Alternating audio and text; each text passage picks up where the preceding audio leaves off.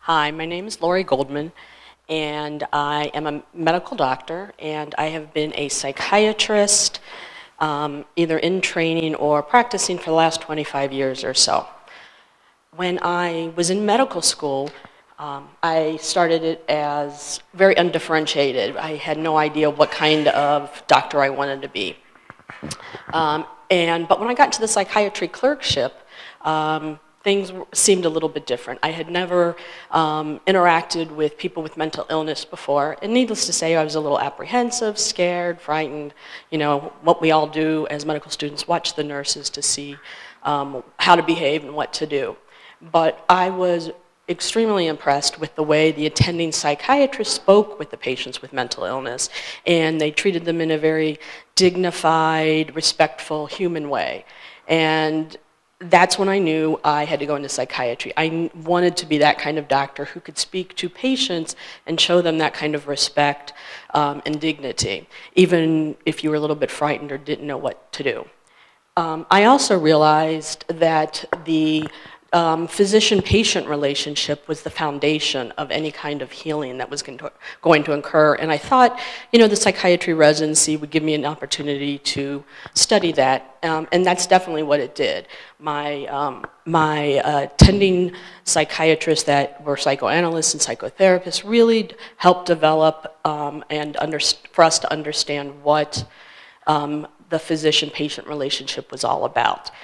At the same time, I started residency right when Prozac was on the cover both of Time and Newsweek. And everything up until that point had been about psychoanalysis and psychotherapy. And I, early in residency, was treating clients who had been in psychotherapy for years and not getting benefit. We put them on a little medicine, and even if you think medicine isn't good, there was profound effects and profoundly changed people's lives. You know, over the years I left residency, and in private practice, more and more patients wanted the magic bullet. And pharmaceutical companies wanted to develop the magic bullet, physicians want to give the magic bullet, because that's a great feeling when you give somebody something and everything turns around.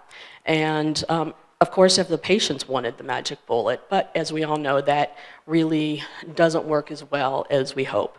But, you know, my point being that as a practicing psychiatrist, everything was about medication, medication, medication. There wasn't anything new, and I was really disillusioned with the practice of psychiatry. I also, at the same time, was acquiring clients that had a variety of physical symptoms, whether they were you know, that their primary care physicians and specialists couldn't figure out what was going on, so they sent them to see me. And really all I could really do was give them, validate their symptoms, say they weren't crazy, and kind of give them the lame excuse that science really didn't understand what they were experiencing, and it was our fault, not their fault. But I really didn't realize how wrong I was. Fortunately, a colleague friend of mine introduced me to functional medicine. You know, I went to the 5-day foundational course at IFM, and my life, personally and professionally, was irreversibly changed. You know, my hope is that, you know, when I started residency, everything was psychotherapy. And then there was a very big paradigm shift to everything being brain biochemistry. I really see functional medicine as the next paradigm shift, not just for medicine in general, but especially psychiatry. I want people who have symptoms of psychosis or depression or anxiety to be seen as having a systemic illness, and it just happens to be the brain that that is being affected. And hopefully with functional medicine, not hopefully, I know with functional medicine we'll be able to get to a different level of recovery than we have presently.